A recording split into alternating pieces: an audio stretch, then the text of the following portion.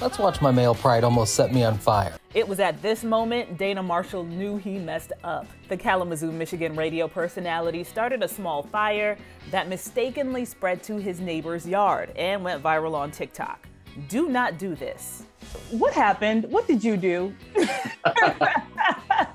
Let me first say I worked very hard on TikTok videos just so no one will watch them, but then I fall on a fire and now everybody wants to see it.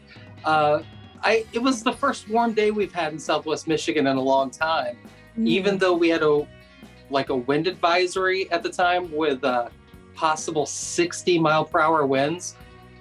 I wasn't using my head. I just thought, oh, it's a nice warm day. I'm going to build a fire because I had a couple of boxes of stuff I wanted to burn. What were you burning? Was it just papers? Was it, annoying mail? That's the best part. Nothing important. A couple of Amazon boxes and some mail. So here's the moment where I get defensive because my fiance questions the fact that I have started a fire during a heavy wind advisory. My fiance walked out and said, "Why are you burning during a wind advisory?" And my male pride tried to shut her down and go, "I got this." I didn't have it at all. Oh, what's that? Oh, that would be the neighbor's yard catching on fire because of my fire. So I'm gonna, quote, jump over the fence onto the fire. Within seconds of her catching me, the flame jumped through my chain link fence over to my neighbor's yard, and her leaves started burning. I mean, within 3 or 4 seconds. What did your neighbors say? My fiance, Susanna, said that she was standing in her window, just drinking coffee, watching the whole thing go down. So I haven't heard from her yet. Dana's fall did double duty. I forgot my age and thought that I could climb over a chain link fence. I cannot.